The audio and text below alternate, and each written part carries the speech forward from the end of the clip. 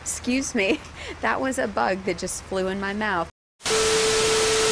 What's good, peeps, and welcome back to my channel. First off, who are you? Today, we are here in sunny Vernon Hills at Rust-Oleum Corporation. We're going to be doing a huge 25-foot mural on this wall celebrating Rust-Oleum's 100-year anniversary. We're going to be going from this to this. Stay tuned to find out how I completed this mural.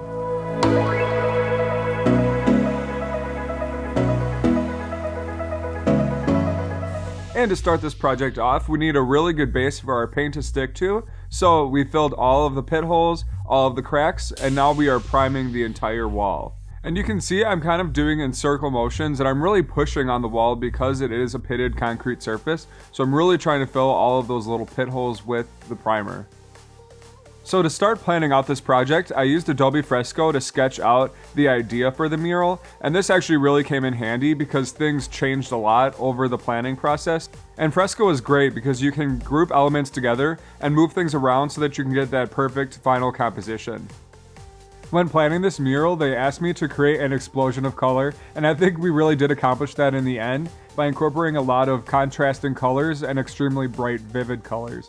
It was really important to showcase some of Rust-Oleum's accomplishments throughout the years, while also keeping this futuristic vibe to show that they are looking forward to the future and what's next to come for innovation. And here I'm just mixing my blue with some white to get the sky color for the gradient, and I noticed that it was a little bit too bright of a blue, and so I just needed to tone it down with a little bit of black, and I need the tiniest bit to make it just a little bit less vibrant.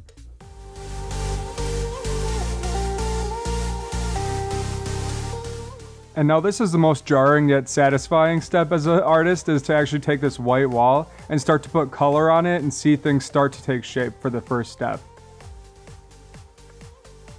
And I dip into my white, and then here I just start to drag that color up to start to create our gradient for the sky. So then I just start kind of pulling that blue down into the white and keep going until you get your gradient. As I'm going, I'll be spraying down the wall just so it doesn't dry up. We're in the scorching sun here, so it does dry pretty fast. But basically you just have to kind of keep working it into itself until you get that perfect gradient. And it really doesn't need to be perfect. We're going to be putting clouds over this anyway, but you do want a good gradation from the blue to the white at the bottom.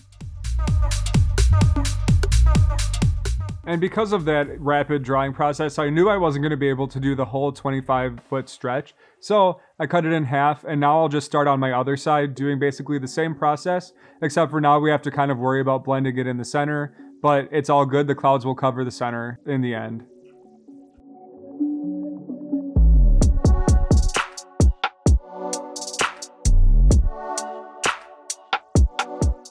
And here I'm just roughing in my clouds. Some of this is going to be covered up by the background anyway, but I don't want there to be any gaps, so I'm starting at the edge and working my way over. I'm not painting these completely white because there's going to be some blue showing through to make them look a little more realistic. And in the next step, I'm going to be adding some shadows in to make them look even more realistic and three-dimensional. Now when I get to the center here, I'm going to be painting almost all white, and I'm doing that on purpose because I know that I'm going to be putting my title in big red letters here, and so that's going to help that just kind of stand out and not fade into the blue color in the background. And this is the point in the video where disaster strikes.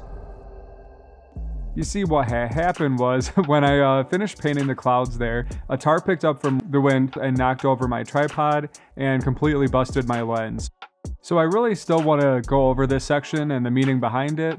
Unfortunately, I wasn't able to film the process of painting it, but this is actually one of the most important parts of the painting because it is the first thing you see, and it's showcasing Rust-Oleum's vintage Stops Rust packaging, which Stops Rust is an original brand to Rust-Oleum and is world-renowned for its rust preventative formula. So I really wanted to showcase that spray paint kind of spraying out and transforming into a vintage wagon. And this is one of my favorite parts of the painting. It's a peacock, which is kind of the mascot for our Modern Masters Metallics brand. And I really wanted this, like you'll see in other parts of the mural, to be transforming. So the feathers are actually transforming into paintbrushes and referencing that specific paint brand. And here we are starting up again after that whole lens debacle, and I don't want to talk about it, but here we are talking about it. It's all good. This happened on a Friday, so I was able to get a new lens over the weekend and restart filming. So a big trend that you'll see is I actually start by just outlining my object in the base color, and then I'll start to go in with the lowlights and highlights to really bring out the details.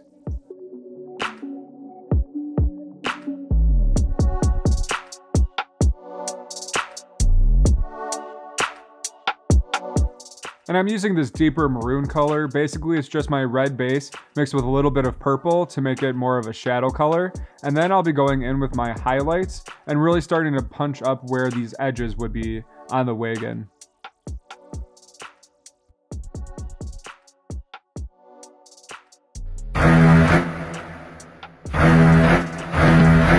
And it's about to get you, girl. So stupid. But no, I did see that spider while I was painting, and this wall used to be completely covered in ivy. So I'm kind of in its natural habitat, and you know, gotta respect nature. Now I'm just gonna finish up by painting the hardware on this wagon, and then I'm gonna fill in with some detail on the wheels here, and we can move on to our next step.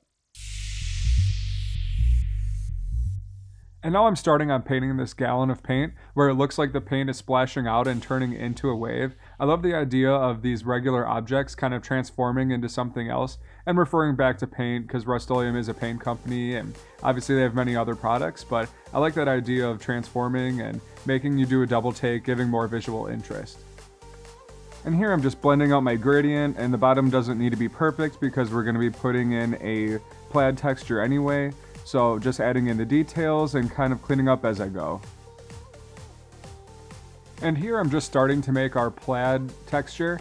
And so basically I'm just filling in the object again, and I take my purple and make the low light and then fill it in with a highlight. Now it doesn't need to be perfect because we're going to be going in with our lines and kind of cleaning things up as we go here. So we're going to be adding our white lines, and then you have your plaid.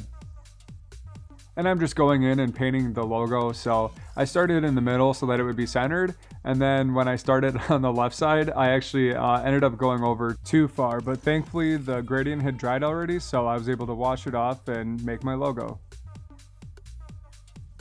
And here I'm going to start to paint the paint that's actually splattering and kind of turning into a wave. So I'm going to start by filling in with my mid-tone blue here.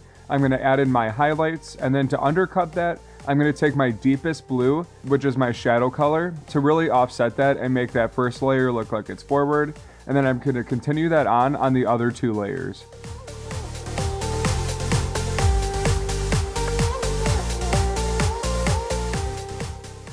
So I wanted to keep this clip in real time because you can just see how these subtle little highlights that I put on really start to round out that shape and make it look more three-dimensional. So on this edge here, you can tell it's pretty flat. And then once you just do that crisp little white edge, it actually makes that look like it's rounded out and look like it's more like paint splattering rather than a flat surface.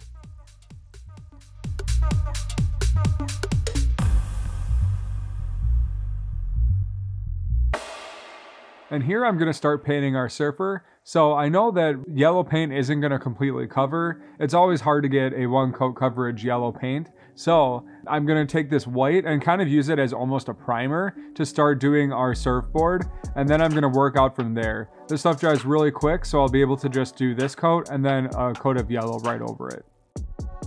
Now I'll start with the details. I'm going to fill in the legs here. And it's funny, I basically do a stick figure and then start to fill out the legs so it looks a little more realistic.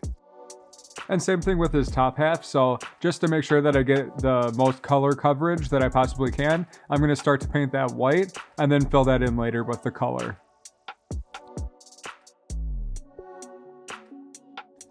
And now I'm going to start on my wave here. So just like my other objects, I'm just going to start by filling in that background color and then going over with the detail. I really want this to stand out from that blue wave, so I'm making it more of a turquoise color with some seafoam green accents so that it really starts to separate those two objects. And basically the same process with the right side here. The best part about filling this background color in is that I'm actually filling holes as I'm going to. It's not a perfect surface, so this will just help me give a good base for putting my details over and kind of hiding those imperfections. And to give this a little more depth, I'm going to go in with a navy color and kind of do a dry brushing effect to just make that look a little more three-dimensional and give some contrast. And now we're going to start with our underwater scene here. So I'm going to be doing a gradient from white to navy. And so to do that, I just start with my mid-tone color here, start to fill in with that white, and then I just drag the two colors into one another, keeping the wall wet as I'm working so that it doesn't dry. And then I'm going to be bringing in my navy, pulling that color up, blending those two out. And this doesn't need to be perfect because we're going to be putting a bunch of objects over this, so it'll kind of mesh all those colors together. And I realized I wanted more of a circular radial gradient at the top to look like the sun is piercing through that water. So I'm just starting here by doing a dry brushing effect in round circular motion. And then to make it look a little more realistic, I'm going to bring in those sun rays that you see when you're underwater.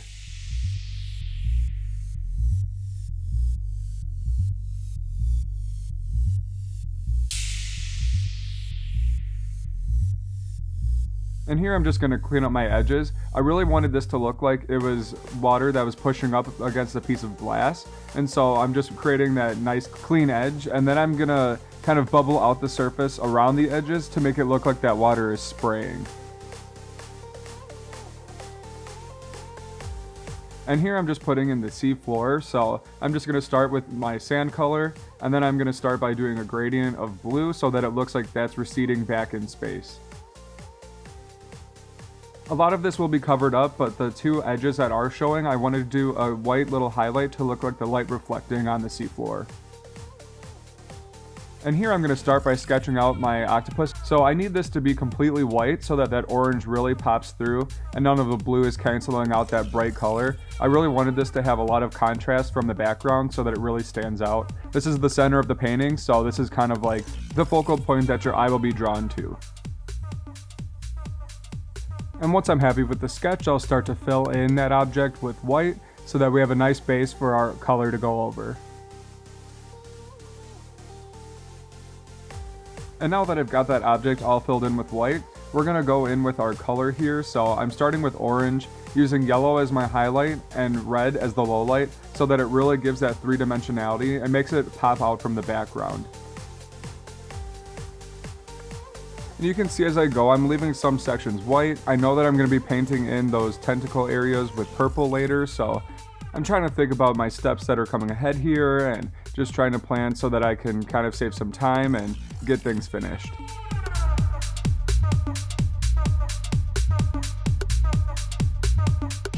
And you can see pretty well in this section, I just go over the surface with the orange. Then I use my highlight, which is the yellow, and then kind of round that surface out with the shadows, which is my red here, so that we get that really nice three-dimensional effect.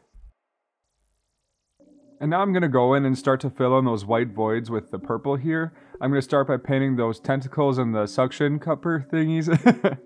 And as I was painting this, I thought it would be fine, but it's really important as you're painting, especially this big, to take a step back. And it really kind of changes your perspective on things. It looked really dark, almost black, so I wanted it to have a really nice contrast between that purple and the orange.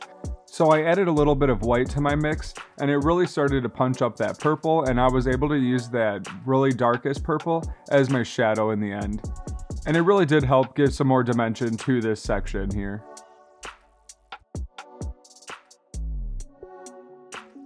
This section really did take a long period of time just because of the big surface area and all the details. So if you guys wanted to see what this video looks like without being sped up, let me know in the comments below. Here you can see just adding those really deep shadows underneath these suction cups here really help to round out that surface and add just a little extra detail to it to make it really look very three-dimensional and kind of adds to the painting itself. Now I'm going in and painting our eyeball here. Originally I was going to have this as green, but I really liked that color contrast between the orange and the purple being the opposite colors on the color spectrum, so I just wanted to kind of add to that and make everything a little more cohesive. And one thing I really have to remind myself when I am painting this big is that the bigger the surface area that you're painting, the farther away people are going to be viewing it from. So people aren't going to be looking at a painting that's 16 inches at the same length that they're going to be looking at this 25-foot painting. So you really don't want to be doing too much detail because eventually it's going to be lost by how far away people are going to be standing. And here's a good detail shot where you can see I'm just filling in the object with that mid-tone color. Then I go in with my highlight and basically just add in my little details here, do a highlight on all of those little suction cuppers, and then do a stroke of white to make that really look like it's shiny and look more three-dimensional. Now here I'm going in and painting an aerosol can, and Rust-Oleum, that's kind of their bread and butter, that's what they're known for the most, but they also have cleaning products, wood care, industrial, sandpaper, basically anything you could think of they have. But I really wanted to showcase that, and I thought it would be kind of kitschy to have the paint be underwater, and kind of like with the aerosol, the paint that's shooting out be kind of water bubbles. Thought that would be kind of a quirky, fun little detail. Now to really set these objects in place, I'm going to put some rocks in so that it gives a little bit of foreground, and it'll really give that illusion that the octopus is sitting back in space. And now I'm just going to be painting in my anchor here, making sure that all of that white is covered.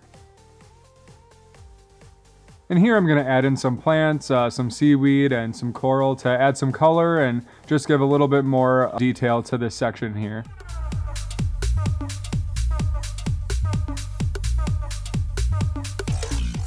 Now after I add these plants in, I actually start to bump up the highlight on the rocks to kind of hide them back and make it look like they're kind of growing out and through the rocks. Now I start here by painting my gallon. It's basically the same thing as the one previous, but just on a little bit smaller of a scale.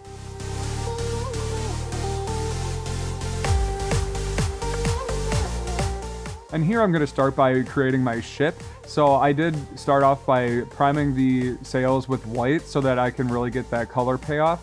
Then I'm filling in with my color here, and I'm going to start in by painting the boat in red.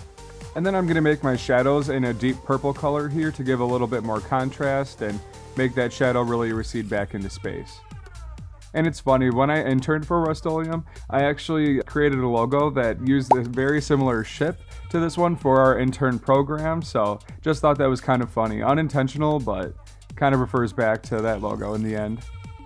And at the top there, I just added the Scottish flag details, referring back to Rust-Oleum's Scottish heritage. So a little bit of a story time here. So 100 years ago, Rust-Oleum was actually founded by accident. So Scottish Sea Captain Robert Ferguson had actually accidentally spilled fish oil on his boat and noticed that that part did not corrode. So he saw that and used that as a valuable solution, making the Stops Rust formula, and that was the start. So Rust-Oleum still has this mentality to this day with those innovative type of solutions.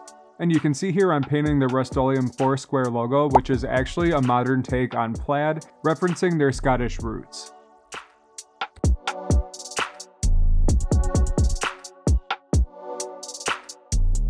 Now we're going to go in and start painting our San Francisco mountains. This is going to have the Golden Gate Bridge in front of this, and I don't need to be completely perfect with this because a lot of this is actually going to be covered up by the bridge and the details. So you won't really notice it as much in the end, but I still want it to look pretty realistic. And I'm going to be creating a space scene to the right of this anyway, but I'm going to fill it in so that there's no voids.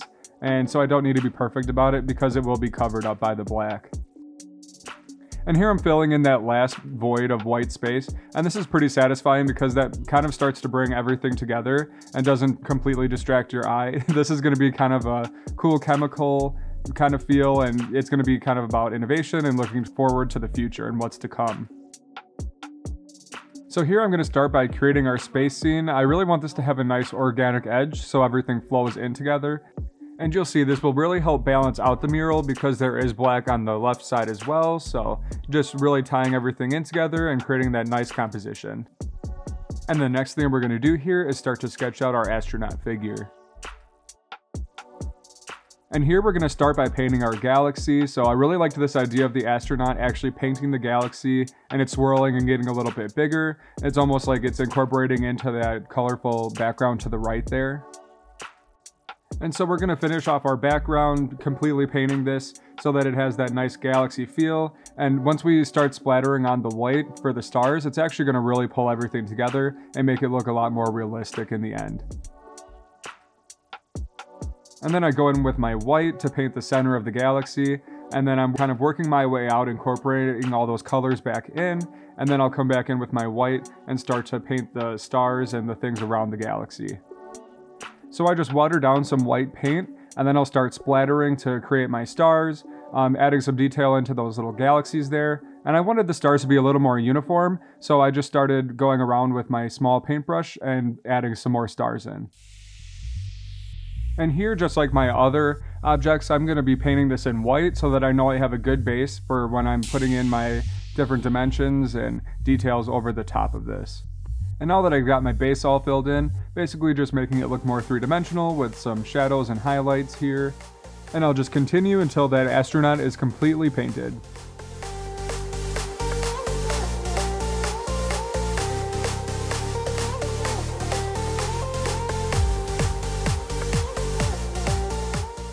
Now that I've got all that detail complete, I'm going to go in and fill in the astronaut's face mask with black, and then we're going to go in and work on the details for the hands and add the brush that's painting the galaxy.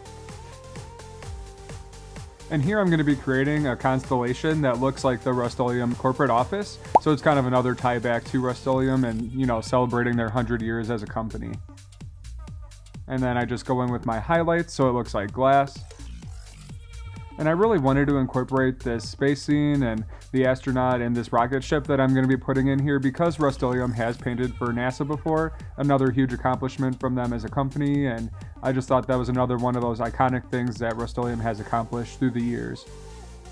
And another huge accomplishment was Rust-Oleum actually painted the Golden Gate Bridge with their Noxide industrial paint, so I really wanted to incorporate that as well. And here I'm going to go in with my orange. In reality, I should have painted this white like I did with the other objects first. It would have made my life a lot easier, but we just went in with 2 or 3 coats of this orange to cover up the background color. And then I'm going to start in with the details here, sketching out where those crossbars are going to be. I don't need to be too perfect about this. We're going to go in with detail later, but then I'm going to fill in the bridge again with the mid-tone color. And you'll see that I'm using 3 different colors, my highlight, mid-tone, and shadow color, to give a little bit more dimension to this bridge, making it not look so flat. Then I'll be adding some vertical details here, making sure that the stripes that are closest to us are spaced further apart, and then once it gets further away in the bridge, that they are closer together so that it looks like it's receding back in space.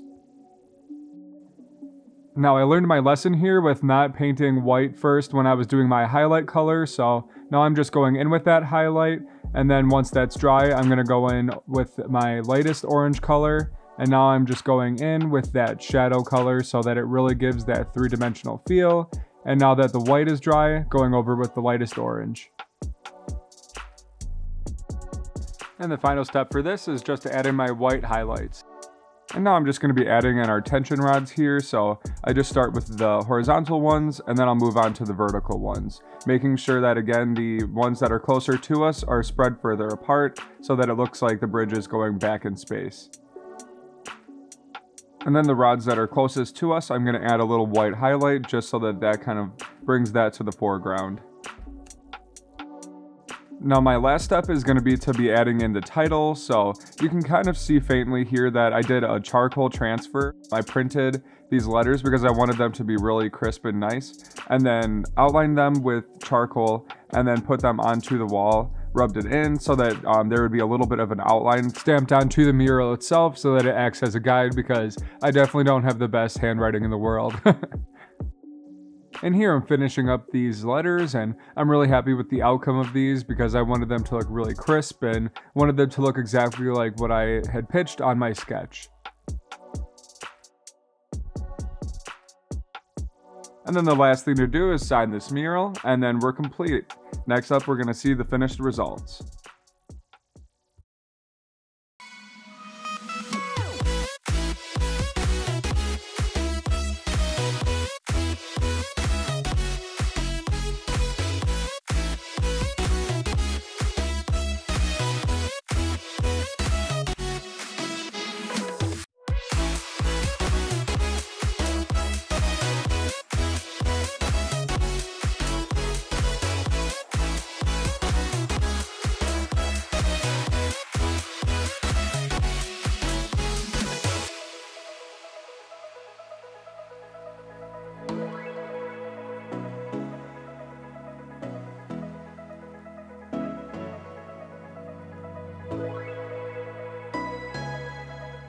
And we're back. Mural is completely finished and I'm extremely happy with the results. Now thank you guys for watching, and if you could, please like, share, and subscribe, and I'll see you guys in the next video. Bye.